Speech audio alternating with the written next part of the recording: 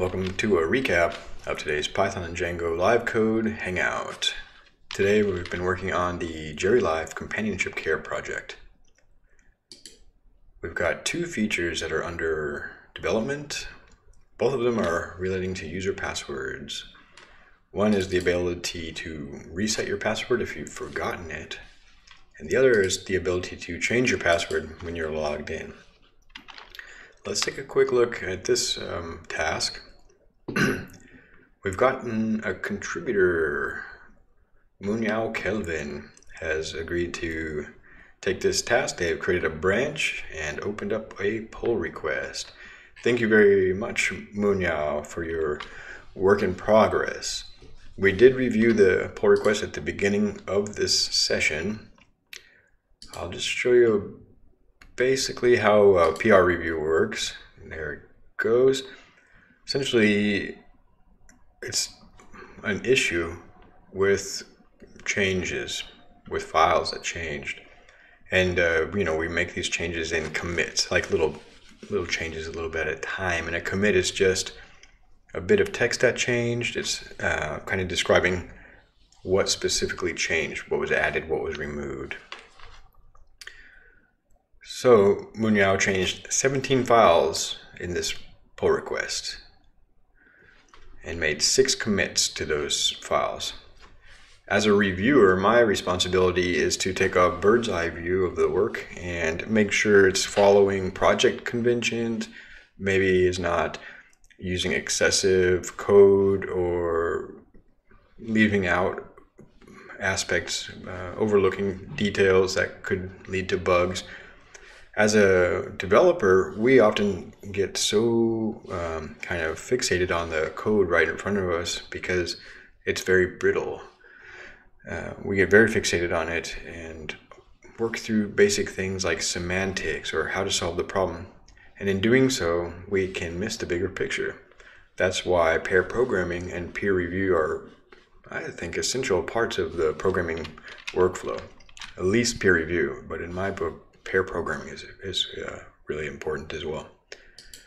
So in the peer review process, my first kind of task is to take a high-level look at the code just from a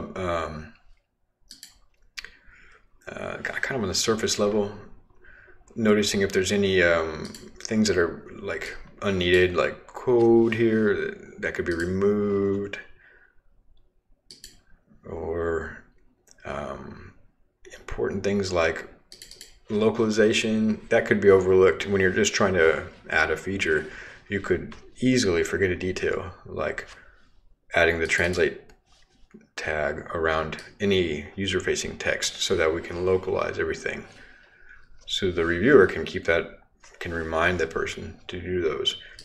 In essence, though, this contribution, pull request 72 for the reset password, it's working. It's a good solution. I think it follows a lot of the Django conventions. It leverages the Django framework.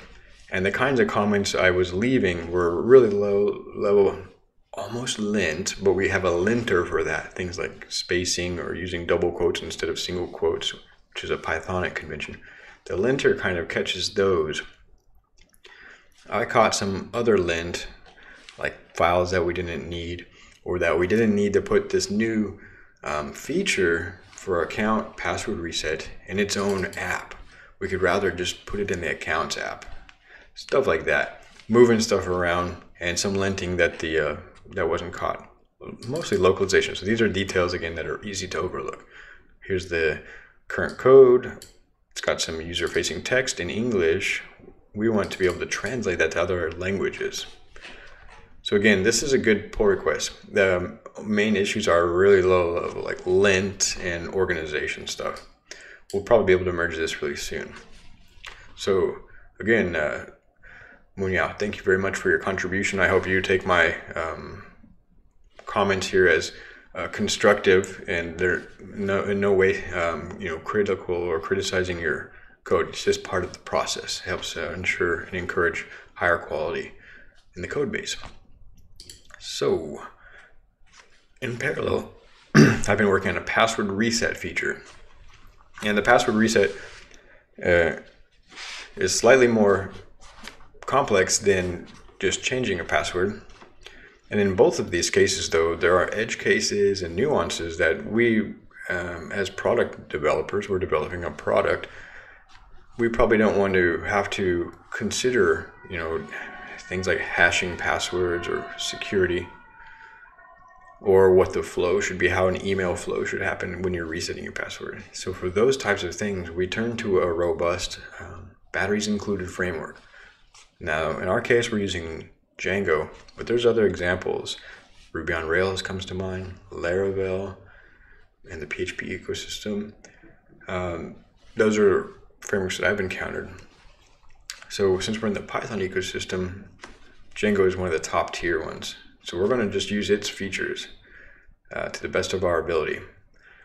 So as a working example, here's our app. Boy, that blasted out things. So we're going to come back over here and make it a little dimmer and be able to view the code side by side with the changes.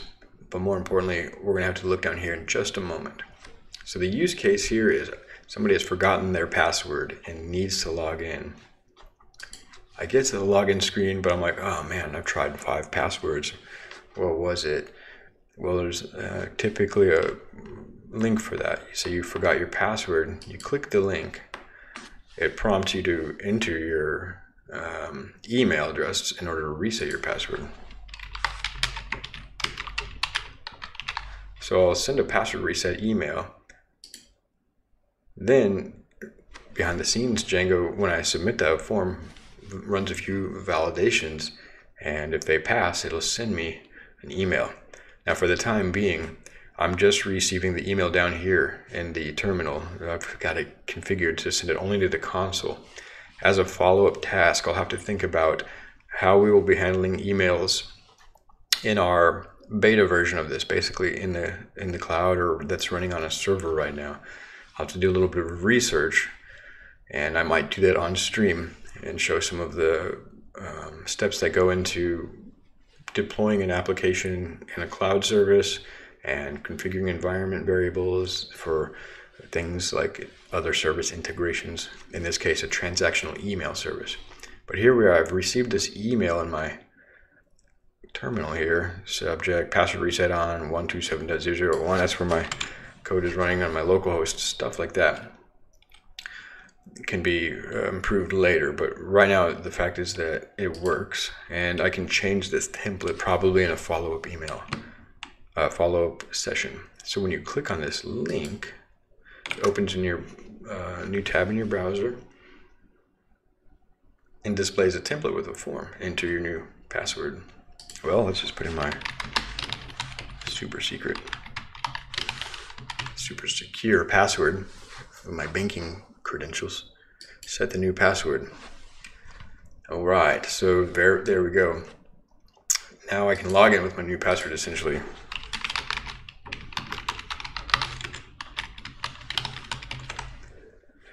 Yeah, and in the process of this task, I had some surprising difficulties. Most of the difficulties was me not paying attention to details, which is probably characteristic of me. But there was I think I encountered a little bug in Django.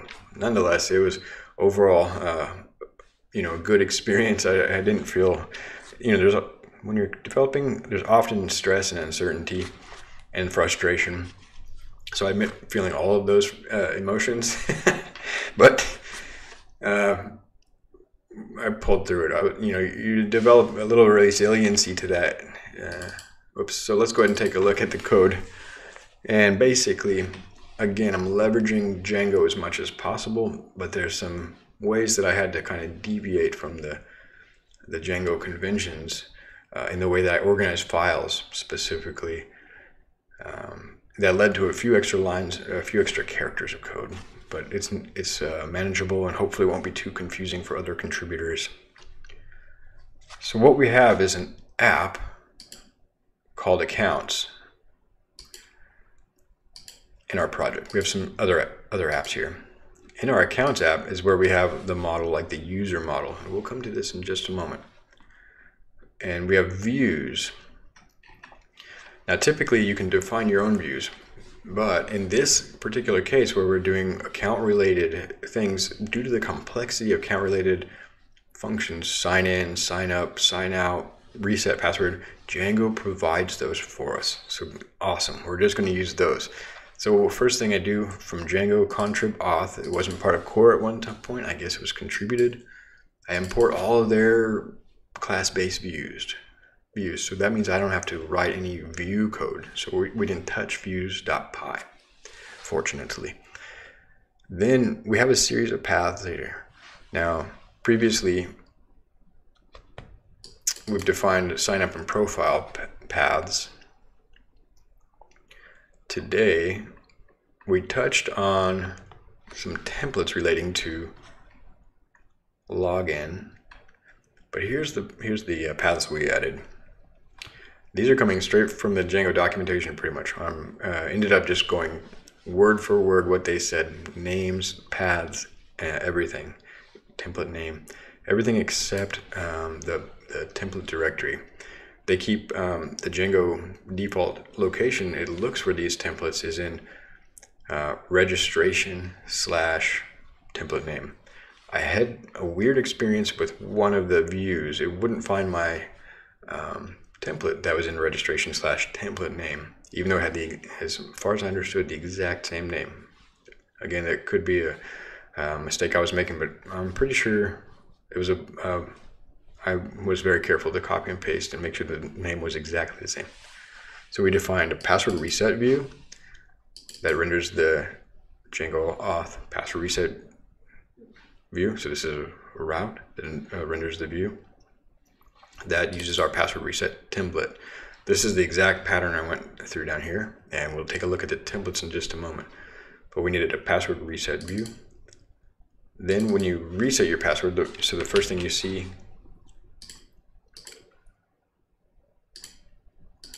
this is the password reset view. It prompts you to enter your email. Then, this was a little bit confusing.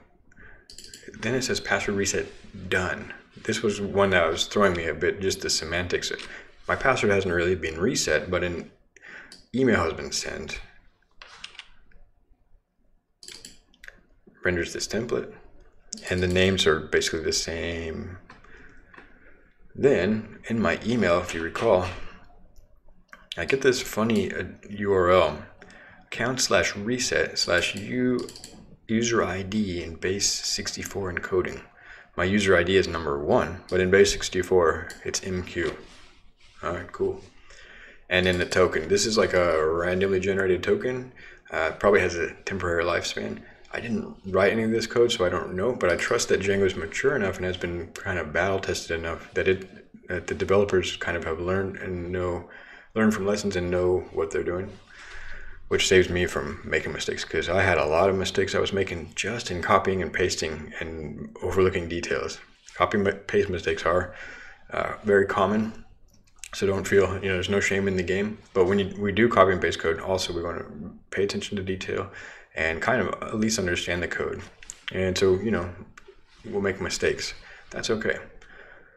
So yes, when I click on this link that's generated with my user ID in this super secret code, it opens in a new tab. So yeah, there we go. And redirects me to set password view, which renders this. So that happens really fast, but I clicked the link, it redirected me and renders this template, which is my enter new password template. We'll take a quick look at the templates in just a moment. I suppose I could have looked at them while we were doing it. And then when I submit my new password,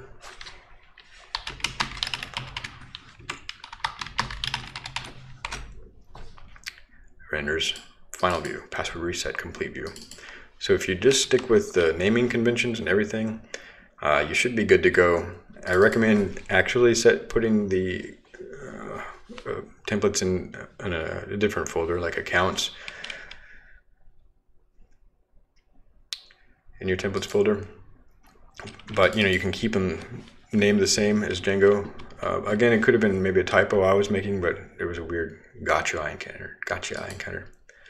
One kind of nuance in this pull request, I had to add a field, an actual field to the user model. I'm inheriting here in our project from the abstract base user, and in the abstract base user, there's a property is active. That's just used for whether or not a user has registered and clicked an activation link sent to their email typically. Now, there's a subtle nuance between class properties or model properties and fields in Django. And for whatever reason, when I tried to initiate the password reset form, I would input my email address and submit the form. It couldn't find this field of a field like a proper field is active. So somehow it was excluding this is active base class property. Maybe it's something to do with my inheritance order, come to think of it. I'm not sure exactly, but in order to move on, I just added that field as a proper field. I'll take a look at the inheritance order though, now that I think about it. Cool. Yeah, so that's the base user pi. All right, then the only other kind of change I made today was a setting that in order to experiment with these emails, I wanted to be able to see them and don't want to have to set up an SMTP service. I just want to see them in my console. So in Django, you configure your email backend, and it has a built-in mail backend that just puts it to the console. If you want to have a proper SMTP, you'll need a few other settings. But again, in this session, I'm working locally. In a later session, I'll be looking more to conditionally configuring like an SMTP service. If it were deployed, there would be an environment variable to toggle that. All right, let's take a quick look at the templates. And I should really put these in the order that they are. I kind of just opened up in the order that they came in. So here's the reset password template, and they're very simple and straightforward. One brief note, the login page now has a new link down here, so we just added a link to this password reset view. So you click forgot password and it'll take you to that view. Blink. Then it's just regular Django template tags. I'm using crispy forms to automatically style the form elements with bootstrap classes. We've got a title, some localized or internationalized text in the heading and body, a form with our CSRF token that's being passed to the Django Crispy Forms plugin that adds bootstrap classes, and then a button that submits the form and has some explanatory text there, and the success color to encourage people to click on it, I guess.